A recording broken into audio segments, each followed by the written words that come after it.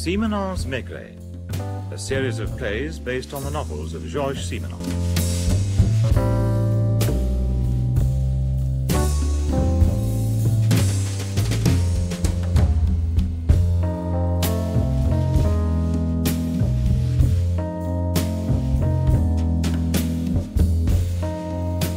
It's strange, isn't it, George, how little one troubles to find out about a town until one has to.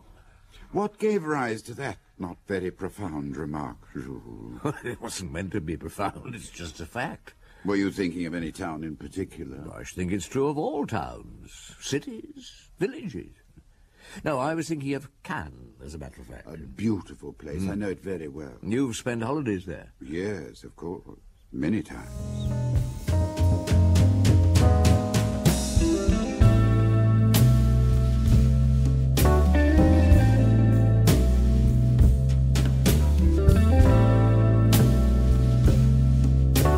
Maurice Denham as Jules Maigret and Michael Gough as Georges Simenon in Liberty Bar.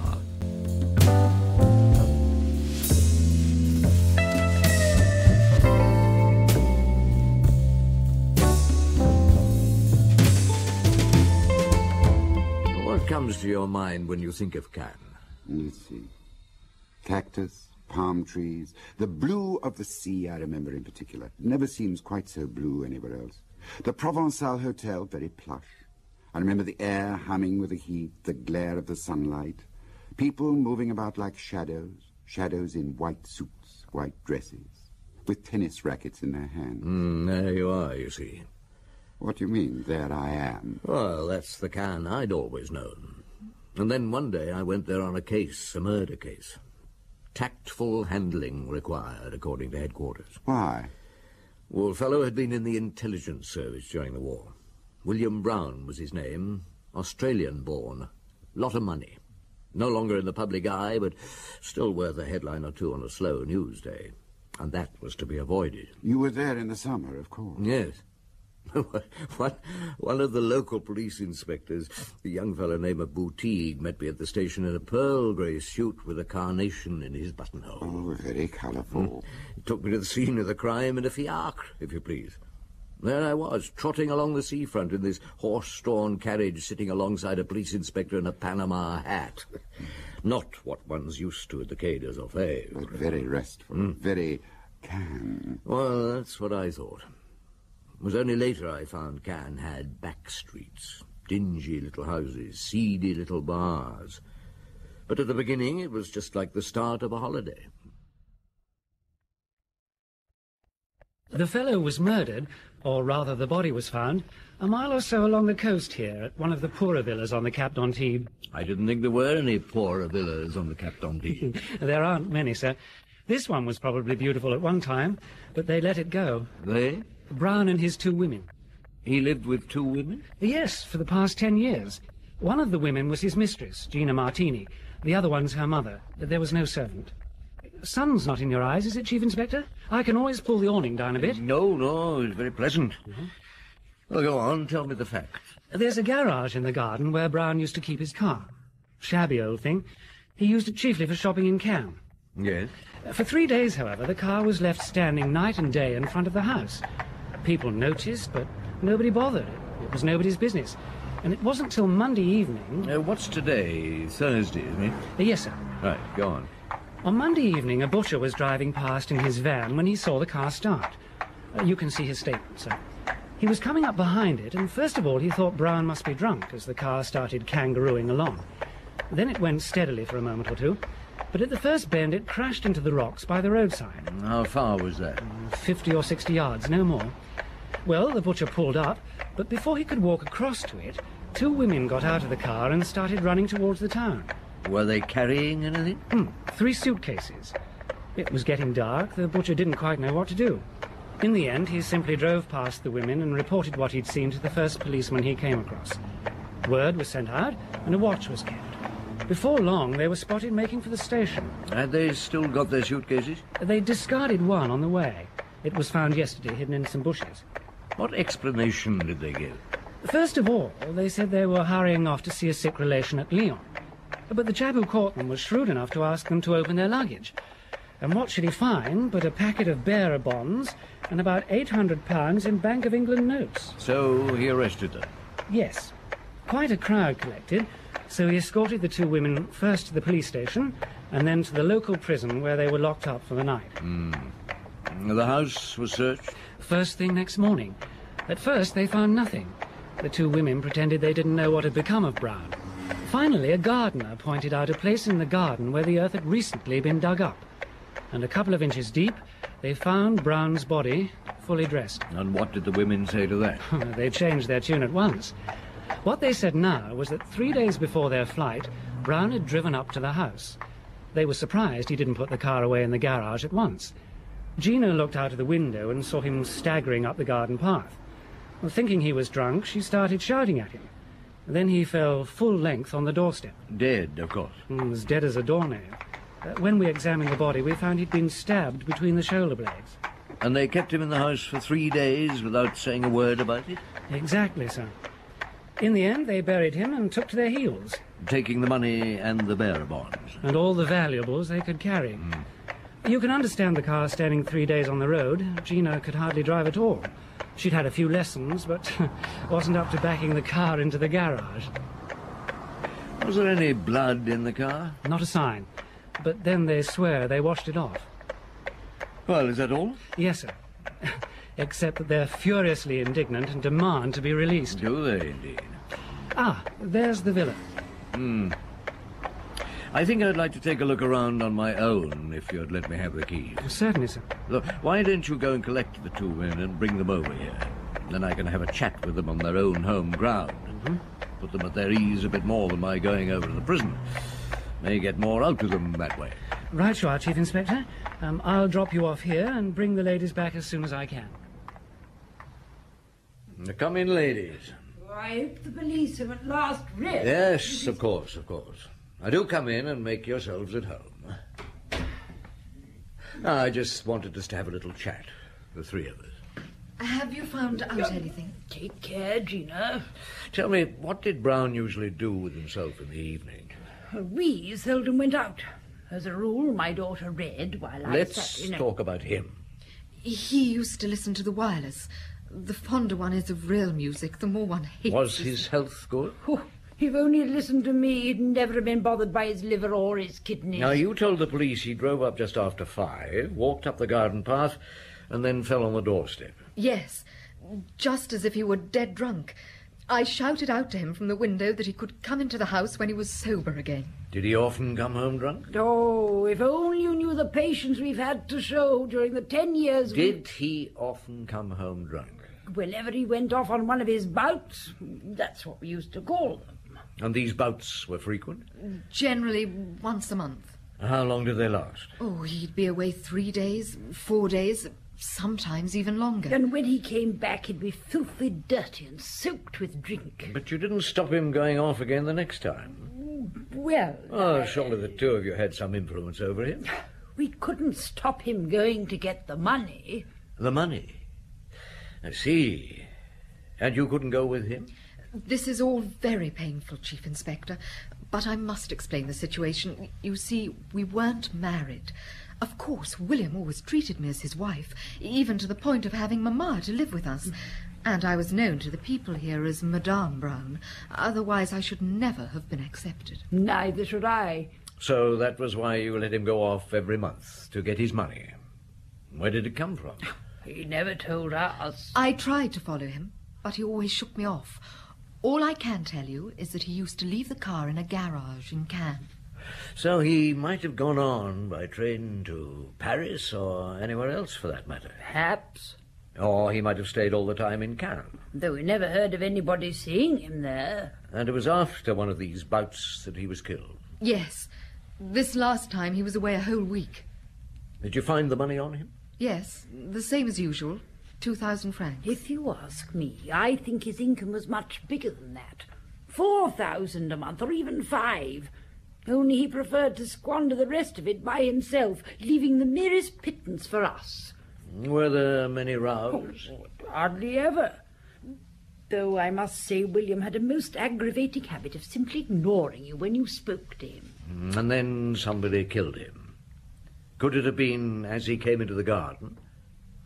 But you say you found blood in the car. We've no reason not to tell the truth. And you didn't see anybody, so someone killed him elsewhere. Or rather wounded him, and instead of going to a doctor or to the police, he came up here. You carried the body indoors? We couldn't very well leave it outside. Why did you keep it dark? I'm sure you had good reasons. Yes, monsieur, very good reasons indeed, and I'd like you to know them. Well, in any case, you'll find out all about Brown sooner or later. He was already married long ago in Australia. He was Australian himself, you know, and his wife's still living. Well, for reasons best known to herself, she would never divorce him. If she'd heard of her husband's death, she could have seized everything, as she was legally his wife. Exactly. She'd have had the law on her side if she wanted to take the house and all that was in it and just put us out onto the street. So you hesitated. For 3 days you were turning it over in your mind while the body was lying here. No, only for 2 days. Then we buried him. And then you thought things over for another 24 hours and finally gathered up what you could and... But where were you making for? Anywhere. Brussels, perhaps, or London. Had you ever driven the car before? No, but I once had a few lessons, and I thought perhaps I might manage it. Did he have a coat of any sort with him? Yes. This old Macintosh. But he wasn't wearing it. It was in the car. There's some change in the pocket here. You'd better have it. Thank you. What are these? Well, I'm sure I don't know. Slot machine counters. 10 of them. I wonder where he got those. Madame Martini, do you have the address of that garage where Monsieur Brown used to leave his car? Well, he used to bring the car in one day and then fetch it again a few days later. Drunk? Yeah, that's how I knew him best. And you've no idea where he was? What, while the car was here? No, not the slightest. What did you make of him? I never gave him a thought. Do all the bars round here have slot machines? No, they're prohibited 2 months ago. Oh, the only place you'll still find them is in those little bars behind the repair yards. They don't bother there, and the police don't bother them. Well, thank you. Yeah, try the Liberty Bar. The Liberty Bar? Yeah, and give Fat Jar Jar a hug from me while you're at it. If you can get your arms round her, that is. Hello? Anybody there? We're through in the back room. What you waiting for? Oh, good afternoon, Shasha. You've taken long enough to get here. Sit down. You don't mind if Sylvie and I go on with our lunch? No, not at all. I've never seen you before. Where are you from? Nice? Antibes? Paris. Police judiciaire. Oh, so it's true, is it? What? That William was some kind of important person. Who are you, Sylvie? Oh, that's William's goddaughter. Goddaughter? Oh, not in a religious way. He wasn't at her baptism. In fact, I'm not sure there was one. Was there, Sylvie? Certainly there was. William took to her. She used to tell him all her troubles, and he'd do his best to comfort her. Have you had your lunch? Oh, yes, If not, you've only to say so. We don't stand on ceremony here. How long have you had this bar? I dare say it's 15 years now. Do you have many customers? I don't want many. The ones who do come here are more friends than customers. Like William. They know I'm alone and I like a bit of company, and they drop in to split a bottle with me. Get a glass for the inspector, Sylvie. Oh, all right, Jean-Jean. Don't take any notice. She adored him, so it's been a dreadful blow. She sleeps here? Sometimes not. What does she do? You mean you don't know? Well, I think so. But did William know? Everybody knows. How long have you known him? Seems like I've known him always. I remember him in the old days. Owned a yacht. Used to come down here all dressed up in a white cap with a pretty girl on each arm. When my husband died, I shut this place for a month. Then the next winter, I spent 3 months in hospital with peritonitis, and when I come out I found someone had gone and opened another place bang opposite. Since then it's been quiet enough here, but now I don't bother. When did you meet William again? He turned up one day, out of the blue. We got tight and sat up telling stories half the night. In the end I put him to bed on the divan. He was too far gone to get home. Since then he's been coming to see me from time to time. How long did he stay? 3 or 4 days mostly. How did you get to know her, Sylvie? Poor thing. She come in one night with a couple of fellas, commercial travellers, some such. They were drunk. She tried to get 'em to go back to some hotel with her, but you could tell she didn't know how. In the end, they got blind drunk and left without her. She started crying, so I took her in with me. Now she stays when she wants to. Quite a habit. Was she and William... Never. Oh, I'm sorry, I didn't know you were there. It's all right. Here you are. Oh, thank you. Now, what time did William leave here last Friday? Directly after lunch. We finished about 2, like today. Did he say where he was going? Never did. Were you here? No, I left about 5 minutes before. To go where? To work. Down to the harbour? There, or anywhere. Now, according to the 2 women up at the house, he didn't get there until after 5. Did he go to other bars like this? Not as far as I know. Anyway, there aren't any other bars like this. What attraction do you think Brown found there? In Liberty Bar? Let me ask you a question. Ever heard of a drink called gentian? Yes, the drunk's last resource. Isn't very alcoholic, but when you've spent a lifetime soaking up every drink imaginable, it's about the only thing you can still get a kick out of, right? Yeah. Liberty Bar was the same thing for Brown. No vice, or at least no malice. A place where nothing had to be explained. The last refuge of a man who sampled everything and lost everything. And as a reaction, of course, against those other 2 women. And against the respectability and the boredom, the straight-laced Australian sheep farmers. Oh, he embarrassed them. I realized that the moment his son turned up. Although, apparently, it was common knowledge around the Riviera that the son wasn't as straight-laced as he'd have liked everyone to believe. He had a mistress tucked away somewhere, didn't he? Like father, like son. Oh, but he was very discreet, not like father. A widow installed in a little villa in Cap Ferrat. Whenever he left his hotel to visit her, he went out and came back in again by the staff entrance. So as not to scandalize the hall porter? No, something like that. But this time his mind wasn't on his merry widow.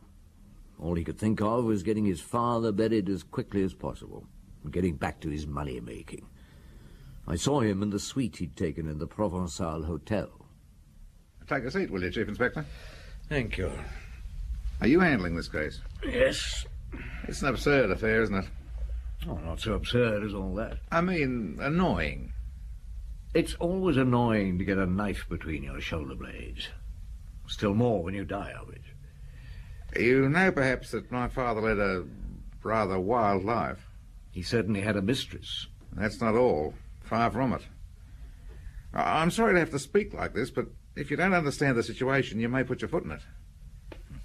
My father came to Paris many years ago without my mother. He nearly ruined us. Eventually, my mother managed to take the business out of his hands. She suffered a lot. And it was she who put the business on its feet again? With my uncle, yes. Her brother, I suppose. Yes. My father seemed to have lost all sense of dignity. We don't need to go into details. I'm sure you understand. One question, Mr. Brown. Where were you last Friday? Last Friday? What's on your mind? Nothing. I simply asked you where you were. Has that any bearing on the case? Perhaps it has, perhaps it hasn't. I was in Marseilles. One of our ships was arriving, the Glasgow. You didn't see your father? I didn't. One more question. Who paid your father his allowance, and how much was it? I did. 5,000 francs a month. Thank you. Good evening. Is that all? Yes, that's all, thank you. Well, I had this ready. I thought some police charity might like... I expect I shall see you at the funeral. Good evening. Thank you for letting Sylvie and me know about the funeral, Inspector. I wouldn't have liked to have missed Come it. on, Jar Jar, let's be getting back. Where's his son gone to? Oh, he's over there, just getting into that taxi. He didn't hang about, did he? Neither did your friend. What friend? The man who was speaking to you before we went into the church. Oh, Joseph. He brought us here. He's a waiter at the casino, and he's Sylvie's gentleman. He's a friend. I see. Excuse me, will you? Madame Martini. Madame? Chief Inspector, who are those women over there? No, I don't know exactly. They oughtn't to have been allowed. Where do they spring from, creatures like that? And his son's here as well, isn't he? Oh, I suppose he'll be wanting to come to the house. Well, he may, but I don't know. We must be getting along. We've got a lot to do. Goodbye, Inspector. Goodbye, ladies. So they're the ones. Was he really married? Where's Sylvie? She's gone on. A funny funeral. I don't know why, but I'd never have thought it would be like that. I couldn't have cried if I'd tried to. It's as if it wasn't a real funeral at all. Are you the proprietor of this hotel? Yes, sir. Oh, here, sit down. You look worn out. Yes, I am. Have you any idea how many small hotels there are in this town? Oh, I see. Police. Now, I don't envy you your job. Well, who are you looking for? Oh, this man here. Between 2 o'clock and 5 o'clock last Friday. Oh, sorry. Never seen him. Or this girl? Oh, yes, that's Sylvie. She's upstairs. Alone? No, but they haven't ordered drinks. They shouldn't be long. Do you want a drink? No, thanks. Who's the fellow with Sylvie? Oh, I don't know him. Came in that taxi parked outside. Sylvie got here a few minutes later. The taxi driver says he's been taking him around all day. Took him to a funeral this morning. Then he brought him here. Did he? My God. Hello, Sylvie. Inspector? Is your friend dressing? Please, someone's expecting me. Well, he'll have to wait. What do you want with me? Is Harry Brown still upstairs? I don't understand. No, give me that bag. No. You usually carry that much money around? Please. Look, any more fuss and I'll put you in handcuffs. Oh, damn, is that Yes, it is, I'm afraid, sir. The man who was upstairs. Well, how the hell did he get out? Well, there's a side door. Some people are rather shy. Now you tell me. Can I use your phone? Yes, of course. Is Joseph waiting for you somewhere? Joseph? Your friend? Yes. Or shall we say your protector? We'll go and pick him up and then put the two of you in cells for a while. Hello, Maigret here. Send someone over to the Provençal Hotel and ask Mr. Harry Brown, politely but firmly, not to leave the hotel until I've seen him. If necessary, stop him going. Inspector. Excuse me a moment. Yes. That's all, James. You can take the telephone into the next room. Yes, sir.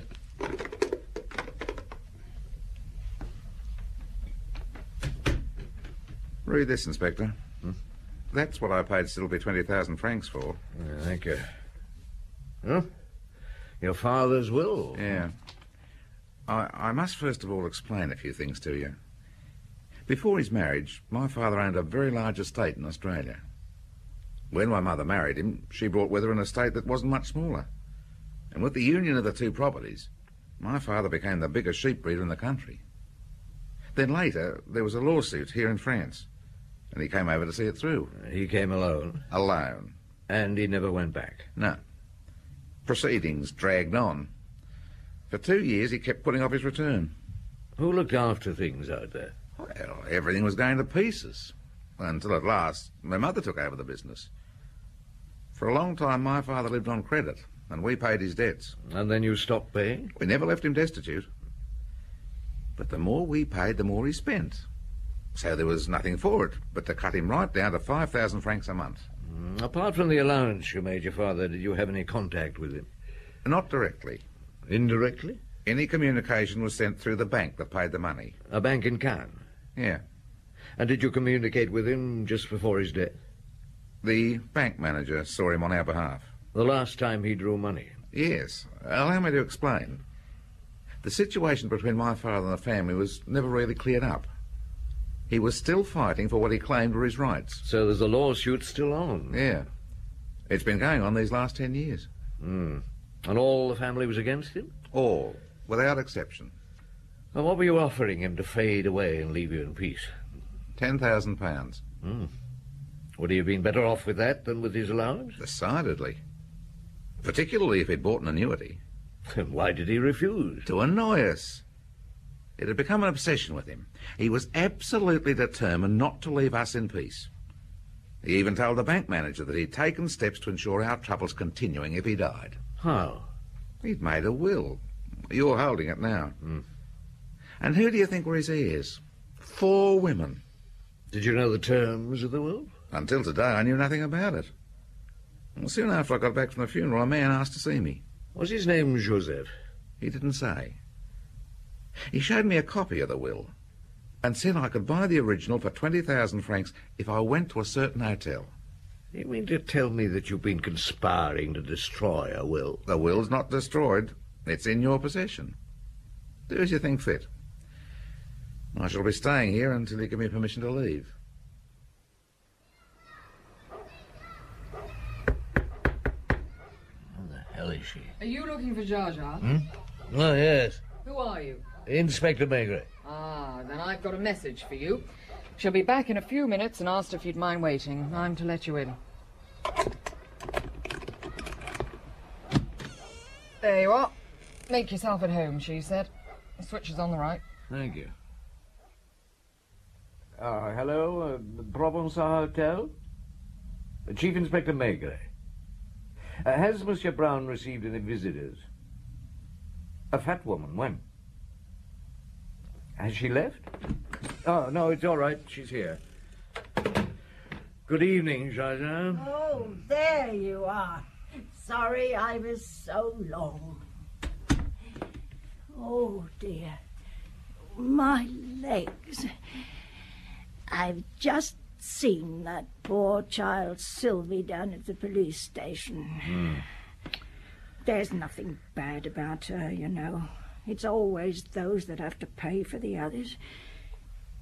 Did you get yourself a drink? Yes, thank you, I did. Give me one, there's a dear. Yeah. Bring it through into the bedroom.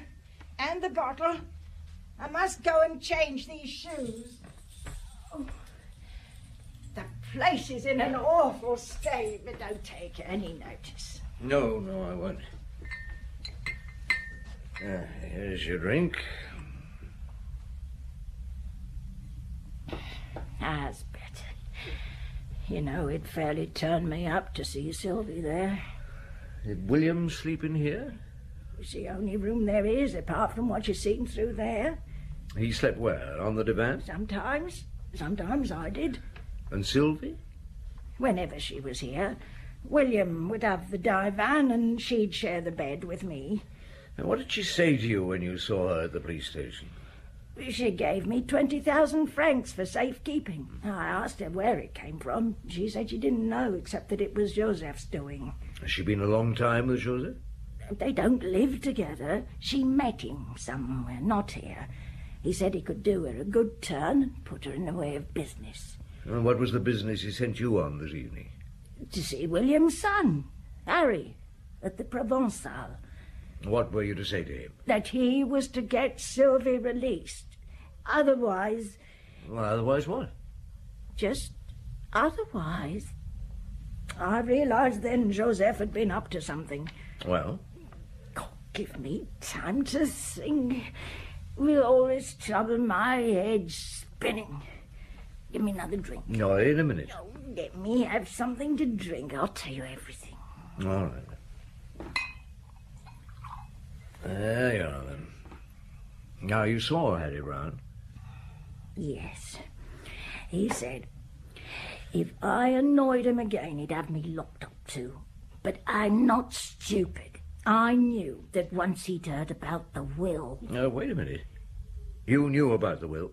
It was last month William spoke about it. We were here, all 4 of us. What, you and he, Sylvie and Joseph? Yes. We'd been having a few more than usual. It was William's birthday, and we got talking about all sorts of things. He even said something about Australia. Oh, what did he say? that he was tickled to death to think of what they'd say out there. Then he pulled the will out of his pocket and started reading it aloud. He said he'd had it all drawn up by a lawyer. A month ago, you say? Did Joseph know about Harry Brown then? Oh, you never can tell with him. Being a waiter, he picks up all sorts of things. And you think he might have told Harry? Supposing he did.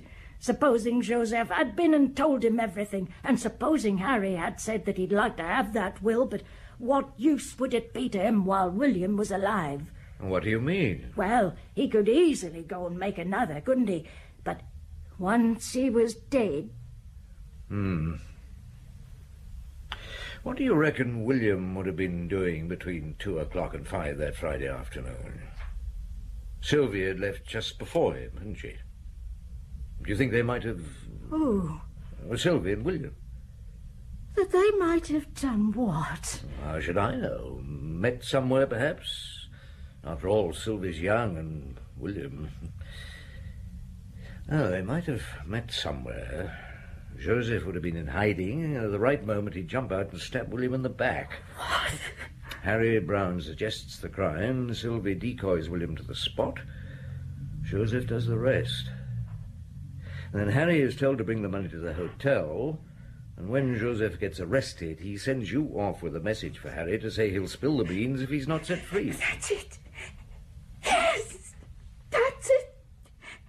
And me thinking...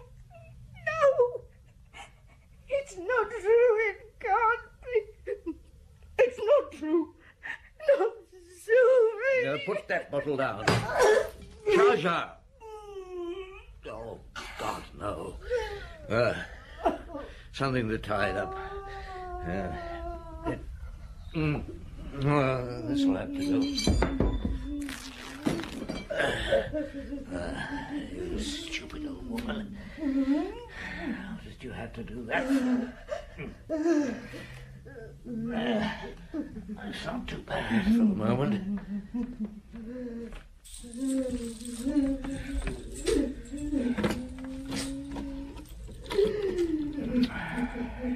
Come on. Hello, police here. Emergency. Send a doctor to Liberty Bar. A woman has cut her wrist. Liberty Bar. For the love of God, get a move on.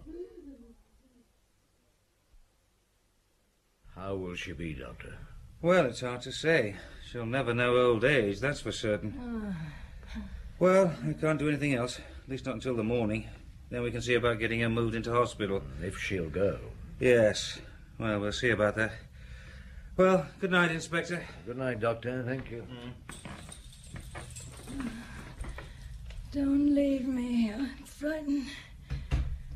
Where's he gone to? Where's that little man? I don't want to... It's all right, Joshua. Just be quiet. Who's that? Why is there no light in the bar? What's happening? No, don't make a noise. Oh, now, don't worry. I'm not leaving you. Come in. I've got Sylvie here. Shasha! Oh, my poor Shasha! Go away. But Shasha, It's her fault, that filthy little whore. I hate her. Do you hate her? Lie down, Joshua. I shan't let her get away with it. Look, do you want a drink? Now that it's all up with me, you don't care how much I drink, do you? It's all her fault. What do you mean it's her fault? She's talked. I know she's talked. Or they wouldn't have let her out. Joseph didn't send me off to see Harry Brown. I went on my own. Yes. Jaja, it wasn't William who slept over there on the divan, was it? No, it wasn't. He slept here in my bed. He came to Liberty Bar for my sake and nobody else's. You might have guessed that long ago. I guess that you loved him. And he loved me. He was happy here. He told me so over and over again. I never suspected a thing. I've been a fool. Sylvie nowhere to go. I took her in out of the kindness of my heart. I never meant to hurt you. He wanted me to know. Yes. blame it onto him. Just look at her. She wanted to get him, and Joseph wanted her to. That pimp of hers. Didn't take him long to guess that William had money. If he hadn't thought of it before, there was the will. Joseph stole the will from this room. William had talked about it. Joseph knew a will was usually good for a bit of blackmail. Then he set Sylvie onto him. No, that's not how it happened. One day, I saw her giving William a nod as she went out after lunch. She'd only been gone a couple of minutes when William followed her. As soon as he'd left, I put my things on. Do you know where she waited for him? At the hotel? The Beau Séjour, yes. I wanted to go in and knock on their door and beg Sylvie to give him back to me. There was a shop on the corner that sold kitchen knives, and while they were up there, I went in. I bought a knife. Then they came out, those two. He bought her some chocolate. Then she went off and he went to the car. I knew the road he'd been going along, so I went and waited. As soon as he saw me, he stopped and opened the door. There was nobody about, and I shouted at him, "I've got something for you, and it's for her too." And you stabbed him? I can't remember what happened next. I suppose he pushed me out and slammed the door. There was no knife in my hand. I must have dropped it in the car. When I woke up next morning, I could hardly believe it. Oh, William. My poor William. It isn't true. Come out into the bar. It isn't true. I must make you understand. I love Zsa Zsa, and I'd never have done it if he hadn't begged me and begged me. Well, he kept on begging me, and how could I refuse him when every night with other men Keep your voice down. Oh, let her hear. If she thinks it over, she'll understand. And when I did go with him, I didn't even want Joseph to know. I was afraid he'd take advantage of it. Was that the first time? The only time. It's quite true about the chocolates. He was mad. Treated me as if I hadn't been a tart. And that's all? I'd no idea Zsa Zsa killed him. I thought it might have been Joseph. I was afraid. And he told me to go to the Beau Séjour where somebody was to bring me some money. I didn't know who it was till he came into the room. What else could I do? Is Zsa Zsa badly hurt? No. No, I think she's sleeping. Now, stay with her. And when she wakes up, you'll tell her that I've gone. For good. You'll tell her that she's been dreaming, that she's had a nightmare. I don't understand. And Joseph? You love him? One has to have a man. And William? Oh, that was different. He wasn't one of us. Now lie low for a while. We'd better all forget about Liberty Bar. Thank you. Zsa Zsa, I tell you, she's the best woman in the world. I know. Now look after her, Sylvie, for as long as she needs it. There's the will, Mr. Brown. You mean It's yours. After all, you paid 20,000 francs for it. We're only too anxious to treat them generously. I was thinking of 100,000 francs to each of them. I hope you understand. It's not the money we're concerned about, it's the scandal. Oh, I understand. In France... Yes? Well, in France, scandal doesn't matter as much as in my country. No. No, there was one other thing. Yeah? I believe you have a friend, a lady whom you visit in Cap Ferrat. Does this have any bearing upon the case? Well, only indirectly, and of course the case is closed. But your father had what we in France would call a love affair with those women.